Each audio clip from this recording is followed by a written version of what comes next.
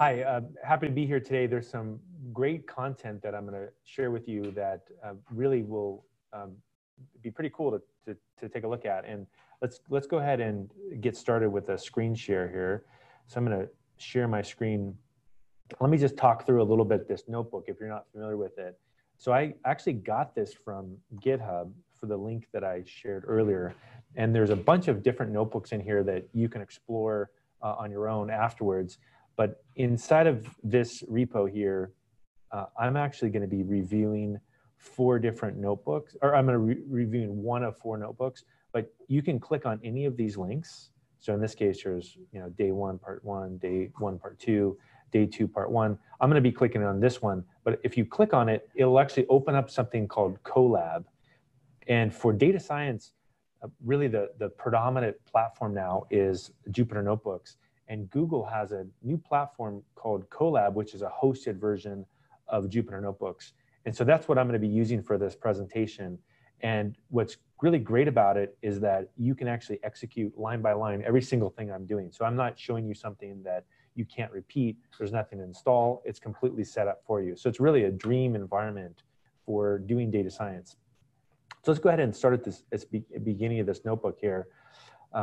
What we're going to talk about is some of the things that happen in a data science project around I/O. And in particular, when you do data science, you need to get the data from somewhere. And this often becomes a really difficult problem as how do I actually get data into my system and deal with it.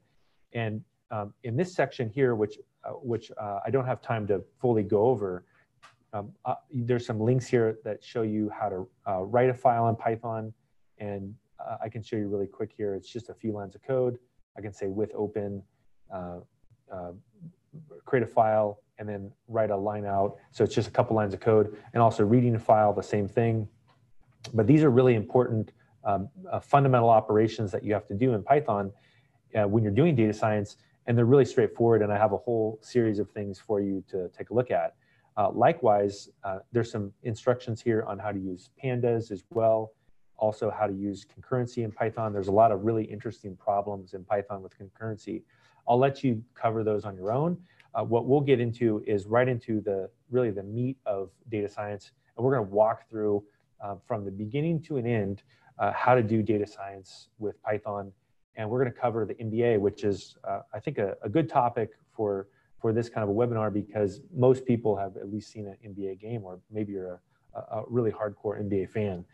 So this project in particular, one of the things that I did when I started it was I didn't really even know what I was trying to do.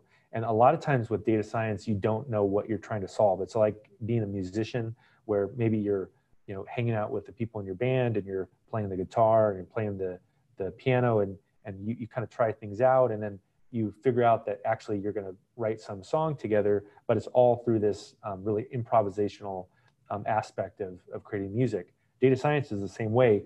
A lot of times you may have an idea or you may try something out, but ultimately you end up in a different direction, and that's completely fine.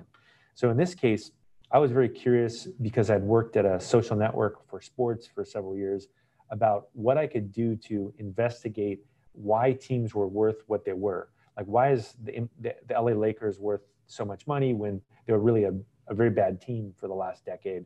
And then why was maybe a team like the Houston Rockets not worth as much? And so what I did was I had to collect data from the arena attendance. So that was a difficult problem. I found it on a Forbes website. I just cut and paste it, put into a file. Next, I grabbed some data from Wikipedia. What was interesting about Wikipedia is that it's a proxy for global popularity. And so it's a great open source data set that you can grab information on. You don't have to have an API key. You can just go ahead and grab it. I also looked at Twitter, and I found some really interesting things that we'll cover in a second. And in fact, Twitter and Wikipedia, later I discovered, became a very important way to predict who's going to be successful in the NBA. And then I grabbed census data. So I looked at population density, real estate values. I looked at endorsements, salary. You would think this would be the first thing I would look at, but I then finally looked at the NBA data set performance. So in order to do comprehensive data science here, you can see I had to find and hunt down 1, 2, 3, 4, 5, 6, 7 different data sets. And this is typical of a data science project. So there's a couple links here. If you want to explore on your own how to actually grab data from Twitter, you can look at this link. If you want to see how to grab data from Wikipedia, you can grab this link. But let's go ahead and assume that we collected all that data, and now let's start processing it. So the first step in a data science project is I typically have a big stanza of imports. And so this is really common. If you go to Kaggle, you'll see a similar style. I run this, and then this will go ahead and do those imports. Now, I said earlier that Colab is a really powerful environment for developing. And part of it is that it's a hosted environment where I don't have to install all the Python packages. And let me just show you really quick. If I go to runtime here and I go to change runtime type, you can see I can actually target a GPU as well. So that's another secret advantage of Colab is I can do GPU-based deep learning. And also Python 3, I can toggle it if I wanted to and go to Python 2. So that's why this is so easy to do these imports. Next, I'll go ahead and grab that data. And this is another secret trick here is that if you want to store repeatable information for a presentation, you can actually check small files into GitHub and then reference them inside of pandas.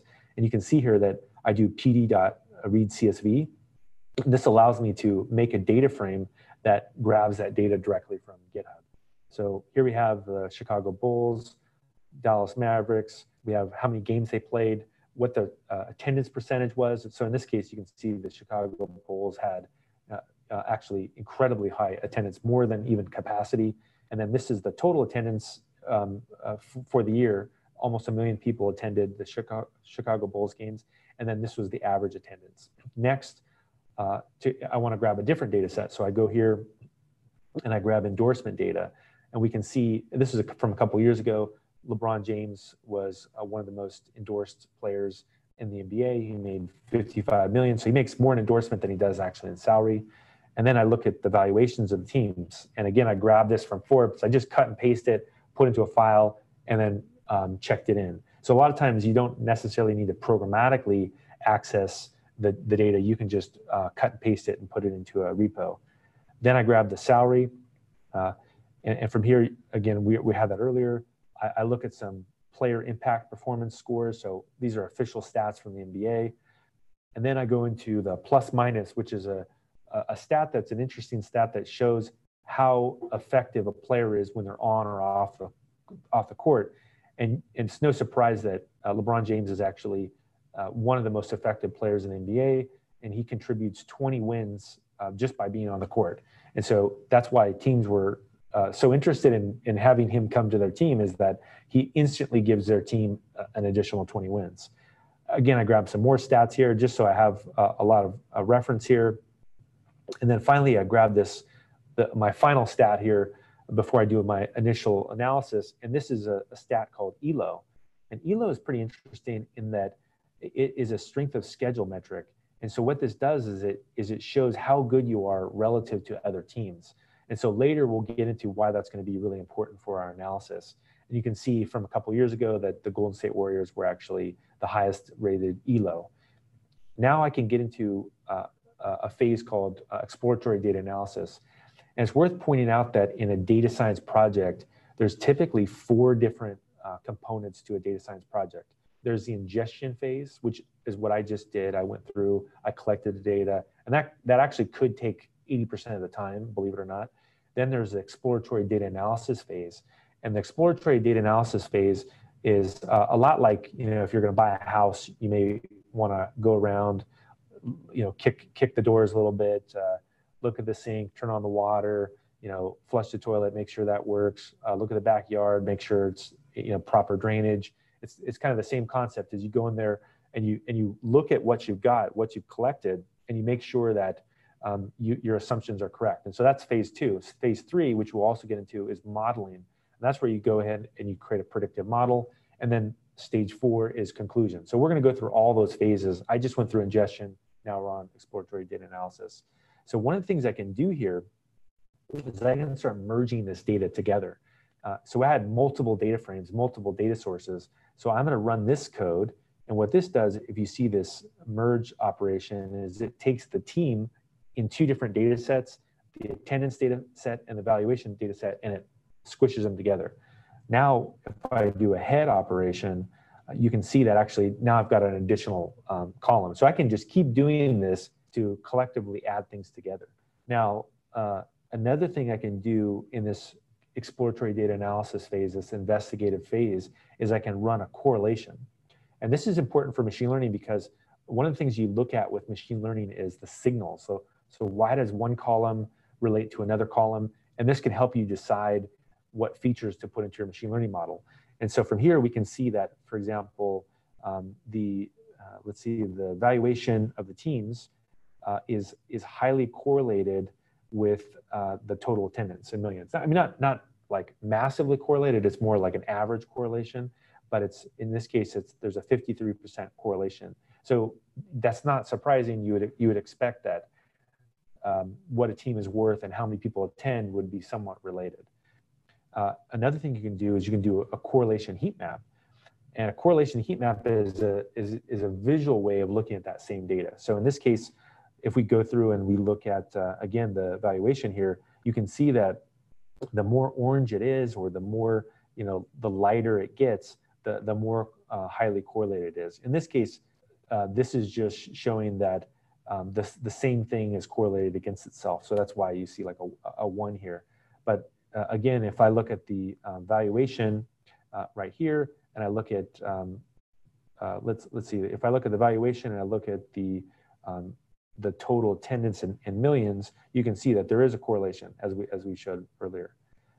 I also can just output this out as a data frame. Now, another thing you can do that's very similar to if you're using Excel, for example, is you can do a correlation, a pivot table.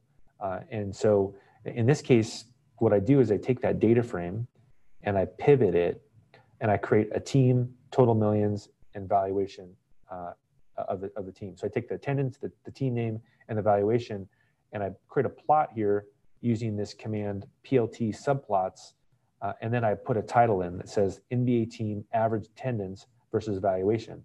And this is just another way of visually looking at the data. And this is, again, really common when you're looking through the data is to visualize it so you can see if you can find some kind of a weird pattern. So, for example, this one looks kind of like a strange pattern, or here we go. We were talking about that earlier. Why do all these teams over here, these are dark, these are lighter, but why is this one 3,000? So why is this, why are the LA Lakers worth so much money? They don't appear to be, they don't appear to have as high of attendance, right? So there's something unusual going on here. And so a next step as well is you can go and use statistical techniques, even before getting into machine learning, to get a feel for what you're ultimately going to do. And so what we can do is we know that the valuation is influenced by the total attendance per year. And so what I can do is I can run a linear regression. And I'm going to use the Python module SMF, and I do a fit on that data set here. And then if I print out the results, we can see that actually the R squared shows that there is something going on. And that's really the way to interpret a linear regression, is if you look at the R squared or the adjusted R squared here, this shows the relationship between the change that's affected by this predictor. So how much is the total attendance driving the valuation of the team? And you can say, roughly about 25% of the valuation is driven by the attendance. So we have something here. We have a signal, and then you can look at the p-value as well. And the p-value, the low, if it's, for example, below 0.05, or lower, that's typically means it's statistically significant. Now with data science, you don't necessarily care as much about these classic statistical techniques because you're more looking for a signal, and you don't necessarily even care about causality. You don't care about why it happened. You're just trying to create a prediction. Let's assume we're maybe betting on a basketball game. We just care about what the end result is. And again, in this case, we can see that there's something going on here. So let's dig a little deeper. Let's plot it out, and you can look at the residual plot. And this shows that these are the plots of what wasn't fit. And you can see that there's an unusual pattern. So this is a small data set. And so this is a little bit of noisy data. And then finally, I can go through here and I can print out, if I was going to make a prediction based on that very crude 25% R squared, what would it look like? And you can see here that the predicted values are here. And then we could compare that, for example, with what the actuals are. And if we print this out, if we look at the predicted values versus the actual values, you can see it's not a great prediction. So in this example here, there's a line where this is our prediction line, but then the actual valuations here, they're kind of all over the place, right? There's actually maybe even a nonlinear pattern, right? Like you could make some kind of a nonlinear pattern. So our initial prediction isn't great, but at least it shows us something. Next, I can actually go through and look at and calculate what the actual error rate as well. And so this is a common thing you do in a data science project is you print out the root mean squared error, and there's those tools are available in the stats module. So this is just really the start. So what can we do to make this model better? What we can do is take that fancy metric ELO, which you would think would be a really good metric to add, which is how good a team is relative to another team. So you would think, again, my assumption would be that we know that the attendance is driving the valuation of a team. How about how good they are? Does that drive the total valuation? So let me add that in, and now I have yet another feature that I can use. And if we go through here and we do a correlation heat map, and we look at this correlation heat map, you can see ELO now pops up. And if I look at the valuation, you can see it's actually pretty low. So it's not actually as predictive as I would have thought.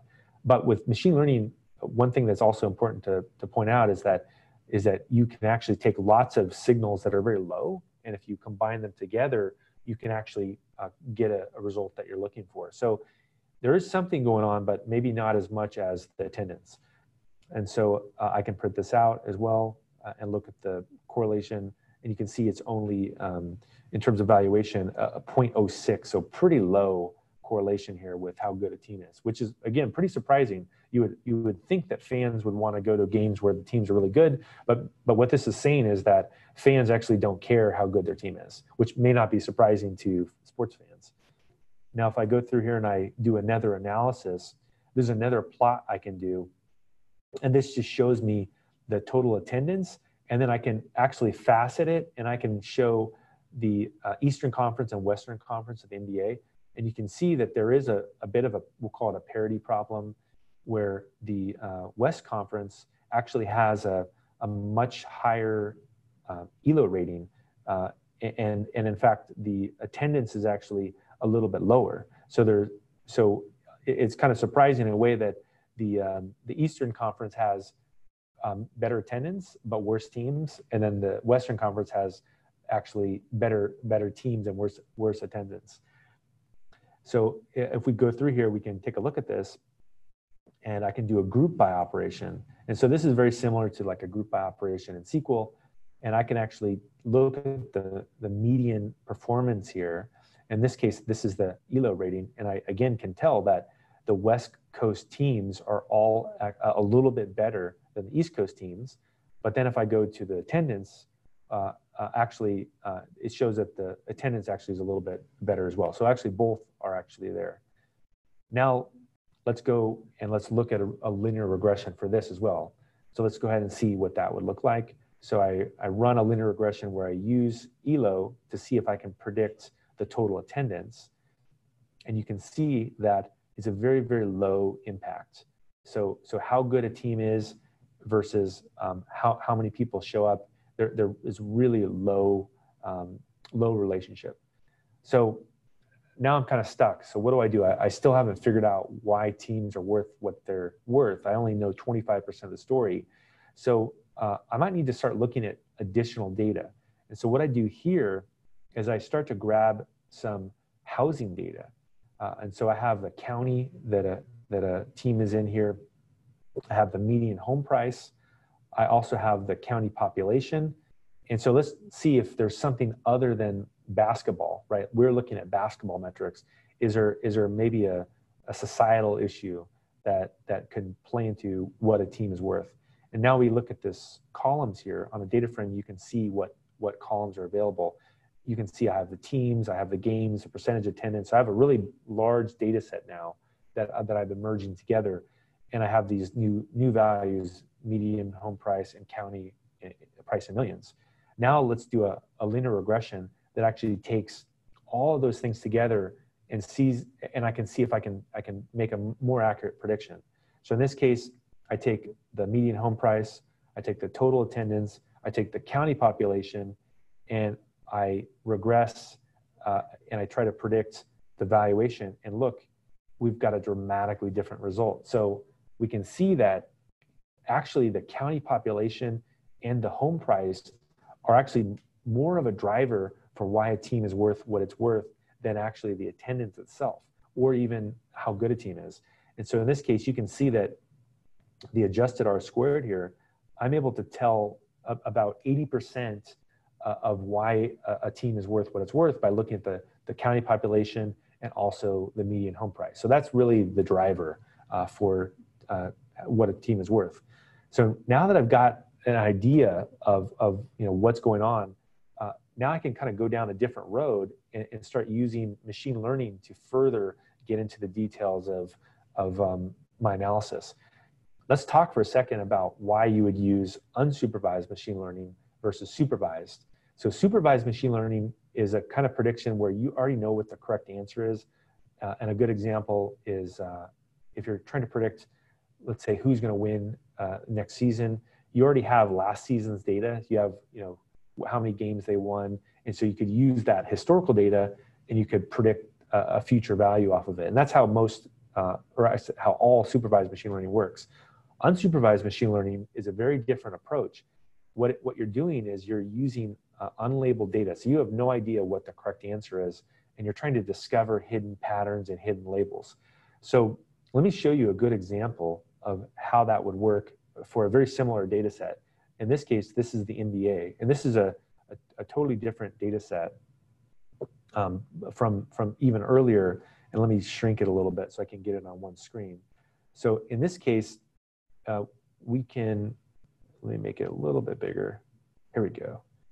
Yeah, this is about right. So in this case, this is a data set that's about perfect. So this is a data set that shows a clustered analysis of the NBA.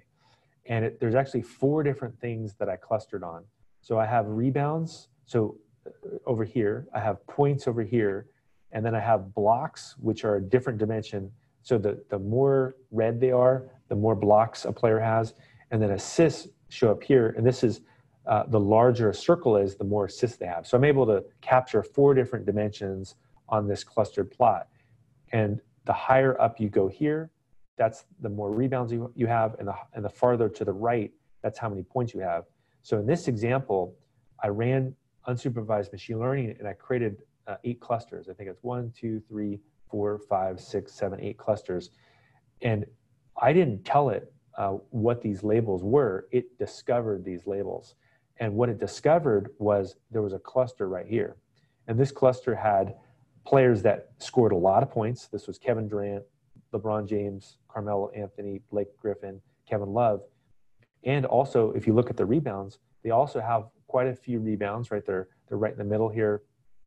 And also in terms of blocks, right? They're basically, in the median here, they have a pretty good number of blocks. And if you look at the assists, they also have a pretty large circle. So I could now, as a domain expert in basketball, I could label this. I could label this cluster, and I could say, these are the best players in the NBA. This is several years ago. Now, I also see a different cluster here. And this cluster is very different than this cluster. And what this shows is that these are very red. If you notice, these are purple, these are blue, but this particular cluster stands out from everybody else. And if you look here, they have very high amount of blocks. And also, if you look at the rebounds, look at how high those rebounds are as well. They're actually much higher than, let's say, this cluster or this cluster. And what this is showing me is that if I look at the names of the players, DeAndre Jordan, Tim Duncan, these are elite big men. So these are all players that are, let's say, 6'11", 7 feet tall. They block a lot of shots. They also get a lot of rebounds. And so now as a domain expert, I can label this. And I know that these are all the elite big men. And so I didn't have to go through every single player in the NBA and kind of categorize it. This algorithm figured it out for me. Next, let's look at this cluster. So if you see something's really unique about this cluster as well, look at how large the circles are. And we know that the assists here show how large the circles are. And so I can see that these players are actually really good at making assists. And look, the rebounds are actually relatively low. If there's 4 tiers here, like 300 rebounds per year, you can see that they're at the lower tier. These best players are at a higher tier. These elite big men are higher. So these are actually ball handlers. So these are the point guards of the NBA. You can see Steph Curry has been one of the best players in the NBA for quite some time. Chris Paul as well. And I can label this elite ball handler. So really in a nutshell, this is what unsupervised machine learning does, is it allows you to discover hidden patterns in data. And if a domain expert then sees those hidden patterns, it'll dawn on them that, oh, okay, I know what these are. And then they can label those. So it's a really powerful technique to use when you're stuck and you're trying to do exploratory data analysis and you're trying to figure out the next step to do. And fortunately, in Python, it's very straightforward. So that's what we're going to do next. We're going to get into using some unsupervised machine learning and discover some hidden patterns. So in order to do that, I'll make this a little bit bigger again. In order to do that, we have to first prepare our data for clustering. And this is one of the easiest ways to make a mistake when you're doing machine learning, is to not prepare your data. And there's really 2 steps here. First, I have to make the data frame only have numerical data. So I have to get rid of those other values that are, let's say, text-based values.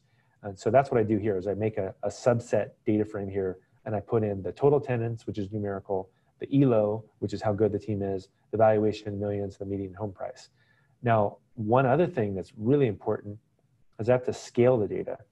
And most machine learning algorithms, not all, like linear regression and decision trees, for example, don't require scaling data, but most algorithms do require you to pre-process it. And why do you do this? Is because the features, let's say in this case, the total attendance or ELO or valuation in millions, they all could have different units. So one could be in, let's say, inches, another one could be in miles. And so if you compare things that have different units, you'll dramatically distort your algorithm. And so the way to handle that is we can actually use scikit-learn pre-processing. And there's several different scalars. There's a standard scaler, there's min-max scaler. We're going to use the min-max scaler. And what this min-max scaler does, as you can see here, is it transforms the data so that it's all between a value of 0 and a value of 1. And from here, now I can see that everything is relative. So if I do an apples to apples comparison, now I'm not going to have one value that's going to completely distort things. So once I've done those 2 steps, to step A, numerical, step 2, transform it, now I can do k-means clustering. And k-means is probably the most common form of clustering that is used. And what this does is it allows us to actually find things by creating an arbitrary amount of clusters. Now here I say from scikit-learn cluster import k-means. And then this is the one part that's a little bit tricky, is that how do you decide the number of clusters? And we'll get into that in a second. There's actually a couple techniques that can help you, but it's either going to be you decide it because you're the domain expert, or you use a technique like an elbow plot. So in this case, I'm going to choose 3. I then go through and I fit it. And then once I'm done, I add a new column on my data frame called cluster, and I add that cluster assignment to my data frame. Let's go ahead and do that. And now if I scroll over here, you can see that this cluster shows up right here. So I have this cluster 2. So the first 2 are cluster 2, Chicago Bulls and Dallas Mavericks. Sacramento Kings are cluster 0. So they're totally different clusters. Now, I was talking earlier about this elbow method. There's a library called Yellowbrick that I use quite a bit that has a built-in elbow method visualizer. And if you click it, what happens is I can pass in the k-means clustering data, and I can say, create between 3 to 12 different clusters, and then it'll show you, basically what it would look like, the distortion score.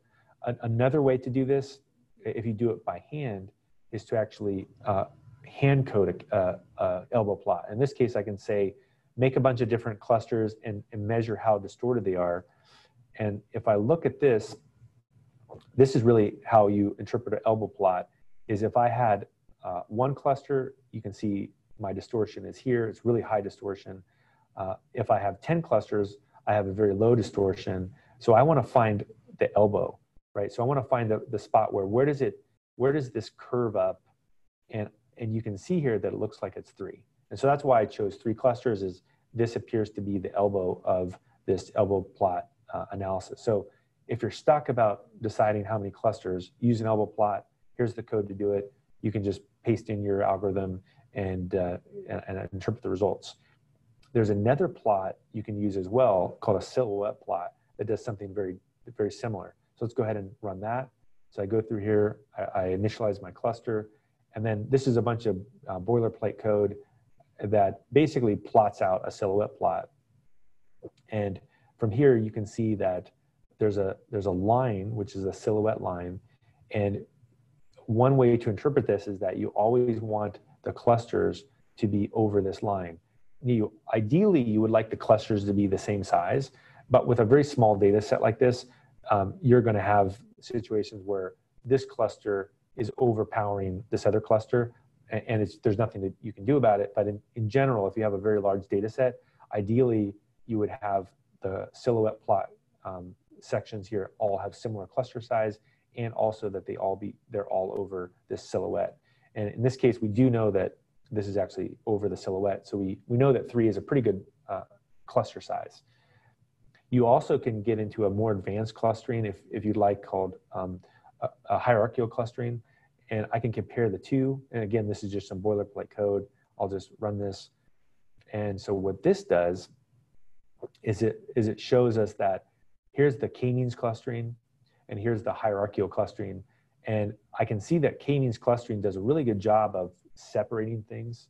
And so I can see that there's a distinct cluster here, and there's a distinct cluster here. With this hierarchical cluster technique for this particular data set, it doesn't work as well. And you can see like that it's really hard to divide up these clusters. You'd have to basically do a really strange diagram. So this really isn't a better approach. So for this data set, so k-means clustering, which again is probably the most common form of clustering, is really a good safe bet. Now that I've got that data though, what we can do is we can get in here and actually do a really sophisticated plot. And this might be a little bit hard to read, but you can always, on your own, you have this notebook, download it and maybe put it on a 49-inch monitor and look at it. But basically, I can now in 3 dimensions plot my clusters. And so what's really valuable about doing 3-dimensional plots with clustering is that all of a sudden you'll see something that will make sense once you visualized it that you didn't see before. And what we can see here is that on this axis, this is how good the team is. So the higher up you are, the better you are. And now look, you can see the Golden State Warriors are just staggering above everybody else in the NBA. This was, I think, 2016 to 17. So just dramatically better.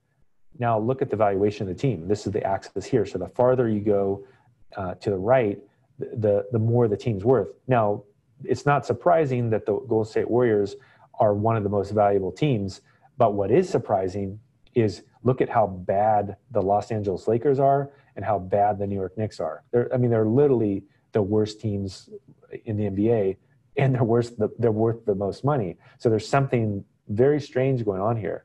And what we can see here is that this might explain what's happening, is that the median home price, if you look here, the higher you go up this axis, the more the median home price rises. And you can see that LA Lakers and New York Knicks are also just staggeringly higher median home price here. And so what happens is that now that I have these 3 clusters, I could start to really make some conclusions about why they got clustered the way they are. So we could say that the blue cluster these are basically really good teams that are, valued appropriately, right? So these are great teams in the NBA that have an appropriate valuation. And then we have this red cluster, which is we have teams that are very poor teams. So Philadelphia 76ers, before they got a lot of their players, currently they're a really good team, but this is from a few years ago. Orlando Magic, Phoenix Suns, Sacramento Kings, very bad teams and worth very little. So this might be, if you were a billionaire that was looking to buy a team, maybe you would want to look at one of these teams and resurrect it because you get a good deal. It's like going to the dollar store if you're a billionaire. Now, if you go to this section, this cluster, these are actually highly valued teams that are poor performers. And so really this shows the power of how this clustering instantly allows us to do a really interesting analysis. Now, it also opens up really interesting questions. Why is housing so important? So next, as a data scientist, you may decide to completely go on a tangent and start digging into that. So that's what we're going to do here, is we're going to get into that in a second. So finally, I'll just show you a couple of the things that come up as well with unsupervised machine learning. Is there's something called principal component analysis. It doesn't really fit for this model because it's so small, but when you're dealing with highly dimensional data, let's say you have more columns or more features than rows, a principal component analysis can shrink it down so that it performs better with algorithms. And this is just an example of how you could do that. And then another technique as well that you can use is Yellow Brick Road for feature ranking. And so you could install it here if it wasn't installed in your notebook. And then if you run Yellow Brick feature ranking, you can see here that the value of the team here and the total attendance, right? There's a high feature ranking, and also the median home price and the valuation of the team. You can see is actually like that's the best feature, which now explains our model. Now, there's a couple other things you could do as well. If you wanted to repackage this model and let's say turn it into a classification model, and a classification model is dealing with things like true or false or red or blue or winning or losing. You could import a classifier, and this is how you would do that. If you wanted to use, instead of the linear regression, you wanted to use a machine learning based regression, you could go through and you could do something like this. I'll let you plug that in on your own. Also, another approach you could use that happens quite a bit is you can also use auto sklearn. And so this is an emerging trend that is very interesting in that you can actually use an algorithm that will programmatically give you a prediction where you don't have to necessarily tune the hyperparameters. And we'll get into that a little bit more at the end. Now, as I mentioned earlier, because as data scientists, a lot of times you'll have an idea, you'll come up with a conclusion, and we came up with something that was really powerful, which is we found out that real estate was a driver for NBA performance. But now that we found that out, why don't we dig deeper and let's really dig into what's happening in real estate. So in this example, I load a library called Plotly, and this allows me inside of Colab Notebook to do real-time interactive visualizations. And so what I'm going to do here is I'm going to again import a lot of libraries here. And then I'm going to pull in a separate data set. Now, I didn't even use this data set earlier, but this data set is from Zillow, and it shows the last 30 years of housing prices. And if I do a description here, you can see that there's a total of 15,000 rows. So there's a lot of data in this data set. Typically, you also have to clean things up. It's almost never that you get a data set and it's exactly the way you want. So for example, I don't know why Zillow did this, but they called the region name, they called the zip code the region name. So I don't know why you want to call it the region name. So I renamed it to the zip code so I understand what it's doing. I also had to clean up the formatting of some columns. That's what I do right there. And now that I've got that data, I can look at the data frame and I can look at, let's say, the median home price of the whole United States over the last several years. Here we can see that in 2017, the median home price was $183,000. Now, if you're in Los Angeles or San Francisco or New York, that is not the median home price. So we've got something going on here. Now what I can do is I can look at several counties in the Bay Area, which is one of the most explosive areas of real estate right now. And I can put those into a data frame. So what I do is I grab the median home price for Marin County, the median home price for San Francisco County, and the median home price for Palo Alto. And I put those all together. Now that those are on data frame, now I'm going to do my interactive data visualization. So let's go through here and load Plotly. And one thing to point out here that's really powerful about Plotly is it fits really well with a data frame, a Pandas data frame. So I use a library called Cufflinks. And what Cufflinks does is it really injects itself inside of a Pandas data frame. So from here, I just have a iPlot method that's available because I imported Cufflinks. And it's really simple to actually do a visualization. I just need to put in a title, and then I title the X column and the Y column. I decide what kind of shape and whether I want to fill plot. Once I run this will take a second. Actually, I think I need to install Cufflinks here, so I'll go ahead and install that. And I can actually just do that right here, which is pretty easy to do.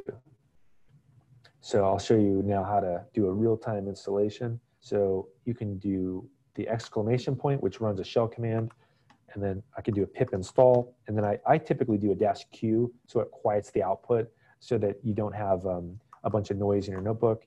And then I can install Cufflinks, and this should work. It should just take a second.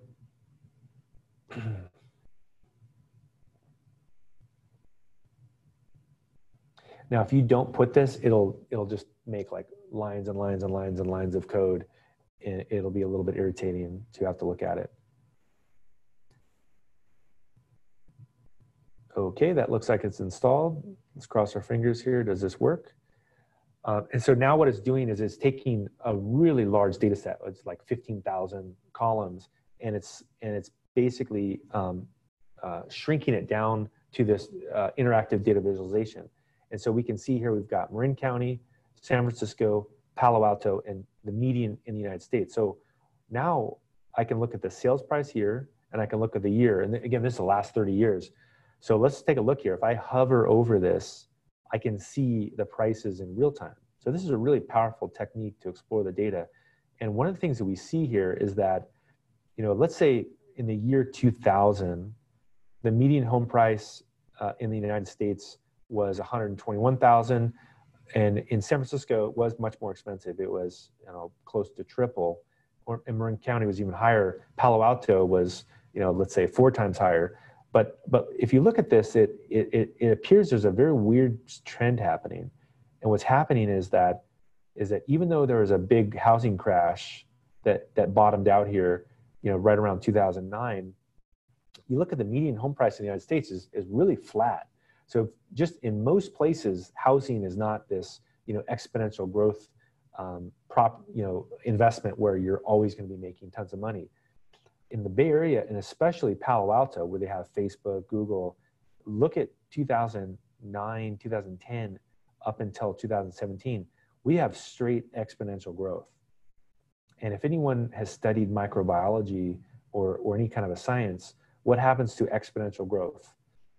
Eventually, exponential growth becomes not exponential, right? So there's something very weird happening in San Francisco, in Marin County, and also compared to the median United States, right? The median home price in the United States is not exponentially growing, but something's happening in Palo Alto. And if you look at some of the things that have happened recently, the state of California actually has basically just declared a state of emergency. There's a statewide cap on rents, which is really unusual.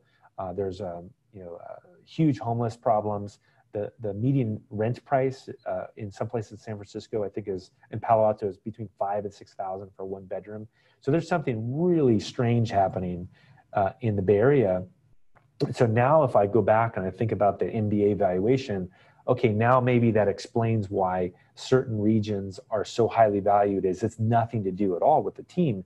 It has to do with the underlying exponential growth or bubble of the real estate. And so that also could be something to take into account if somebody was looking into buying or investing into an MBA team is maybe you don't want to invest in a team where you're basically investing in real estate. Maybe you want to invest in more like a median level team where you're not getting this exponential growth because there's a lot of risk with that. There's no guarantee that's going to continue to grow exponentially. Now, I also can do clustering to further get into this analysis. So let's go ahead and do the same approach here. So I say from scikit-learn, import the scalar. I also drop all the columns that aren't numerical. So I just I drop zip code, right? That's a categorical variable, city, state, metro. And then I go through here and I describe this. And then I go through, I run a scale operation and I do my cluster. Once I've done the cluster, I then add that cluster onto my data frame and actually add in a few little tricks here. So one of the things I do is I add a new column called city, zip code, and appreciation ratio. So now I'm going to use that later in an interactive plot so that when I hover over something, I can see what city it is, what the zip code it is, and how much it's appreciated in price in the last 30 years.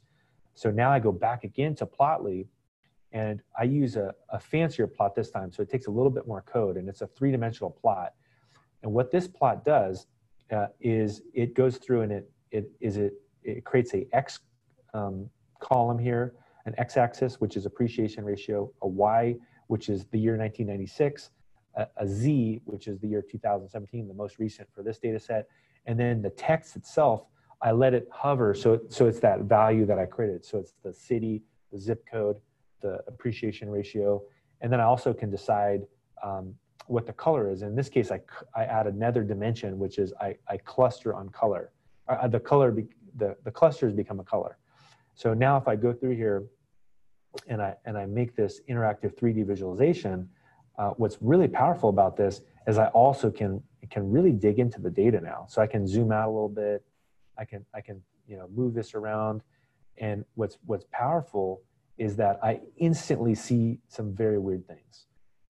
And so one of the things I can see here is that this is weird. Why is this one location popping up here?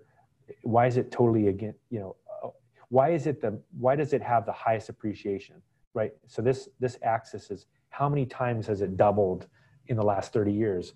And this is Jersey City. So Jersey City 30 years ago, if you bought a home for $140,000, it would now be worth, and this was a couple years ago, this would be worth $1.3 million. So Jersey City, I think, is right next to Manhattan. So maybe the reason that this city went up so much is that it's a commuter city for Manhattan, and Manhattan real estate prices have gone up. Now, another thing that's interesting is if you look at the 2017 prices, is that compared to the Bay Area, this is like a starter home. Like this is nothing compared to the Bay Area. And if you look at the most expensive homes, period, in all the United States, Beverly Hills 90210, right? Not a surprise, right? There's a whole TV show about Beverly Hills 90210. And it has actually got, in addition to being very expensive in gross terms, in this case, this zip code 90210, if you want to buy a house there, you better have 5.6 million saved away. But it's also has gone up 4 times as well. So you would have made a lot of money 30 years ago buying a house in Beverly Hills. But look what's right below here, Palo Alto. So this also shows that Palo Alto is basically Beverly Hills 90210. So I think this is maybe another surprising thing for tech workers is that how many people would just decide that they're going to be a resident of Beverly Hills? You would expect that if you're like you have a trust fund or you just sold a company for $100 million, that maybe you would decide you would want to live in Beverly Hills. But this is a very, very wealthy area. But a lot of people have decided to move to the Bay Area, move to Palo Alto, and it's basically 90210. So it's that expensive.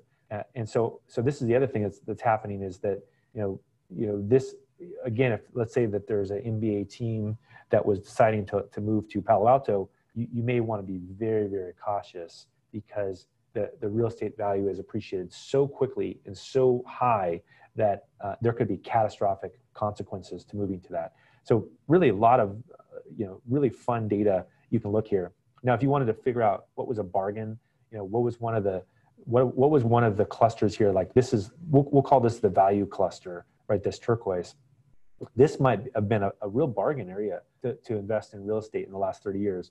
So if you bought a house for $78,000 30 years ago in Philadelphia in zip code 19130, you would have gone up 6.94 times. So 7 times, and now your home would be worth $500,000. So this would have been a great buy. Another Philadelphia zip code. So you can see Philadelphia and Denver were in terms of just a bargain, were incredible places to invest in real estate in the last 30 years.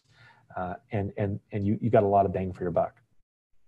So again, these are things that you see only by doing interactive data visualization and doing unsupervised machine learning. So let's dive down a little bit more here and see some other things that I could cluster on and do visualizations. So I have an example of, I can hand code a plot as well. And sometimes this is something you may want to do for executives in your company, is literally just step by step, just put the data into a plot. And what this does is it creates a pretty interesting plot here that shows the endorsements of a player, and I can toggle this on and off. So I could basically turn off, and I could look at only the salary in millions and Twitter favorite count, for example, of these players. And here we can see that there's actually almost the millions in Twitter followers and Steph Curry's salary are basically the same. And so you can see that maybe he's being underpaid here, right? Because he has a pretty incredible social media following. But then if you look at LeBron James here, he's getting 30 million, but Steph Curry at this time was only getting 12 million. So he actually did later get a lot more money. So you can see that this is really a rising star of social media, and he should be getting a lot more money. And if you look at the endorsement, you can see that the endorsement also shows that he's also getting pretty good endorsement revenue. So he's most likely underpaid.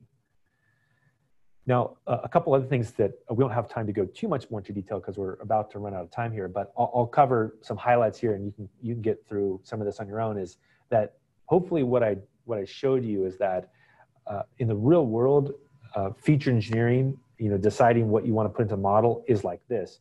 You have some data, and it's not a direct path. It's a winding road. You go back and forth, and you look in one direction, get a dead end, and have to go to another one. So it's full of false starts, frustrating delays, infrastructure problems, laptop problems. For example, your laptop is in production. I think a lot of people in networking know that. And the real world isn't a Kaggle contest. It's a lot messier. And so with feature engineering, one of the things that happens is that this is what you do, is you have your source data and you select and merge it, which is what I showed you. And then I take that raw data and I clean and transform it, and that's what turns into features. You take those features, you then convert them to a model. Those models then give you insight. And really that's the journey that we just went through. Another thing to point out as well about machine learning is that ML code is really the smallest aspect of what's happening in a machine learning project. And a lot of times there are people that are really obsessed with doing machine learning, and that's great. It's a fun thing to know how to do, but it's a lot like saying, you're the network cable specialist, and what you want to do is you want to focus on cutting cables and putting them into servers. Well, there is certainly an aspect of that in building out a data center, but that's a component of what you're doing. You also have to rack things. You have to buy the storage. You have to understand how to configure the network switch. There's lots of things you're doing other than just putting the cables in. So it's same with machine learning code here. You can see that there's configuration, data collection, feature extraction, data verification, machine resource management, analysis tools, serving infrastructure, monitoring. And this is really a real world view of what happens with data science.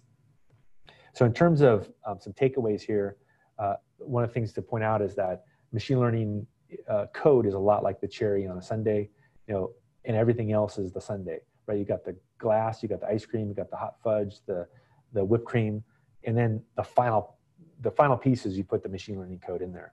And so, 5% of the code in a machine learning system is the ML code, and probably 95% of it is the glue code. And here's another diagram that's kind of interesting. Is if you look at data science, this is really like a research position, but a machine learning engineer really handles operationalizing machine learning and optimizing machine learning. And a data engineer handles advanced programming and distributed systems. So because we're about where I wanted to end at, I'm going to just let you see a few other sections here that you may want to follow up on your own. If you want to get into further diving into this model, you can look at feature engineering in practice, scaling data. You can look at bias.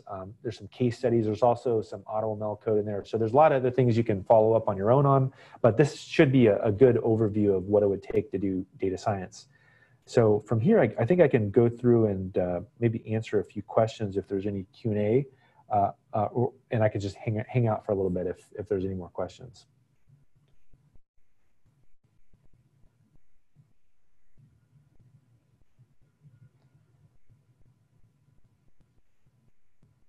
All right, well, thank you very much. I appreciated everybody that showed up, and I will look forward to seeing you soon in the future.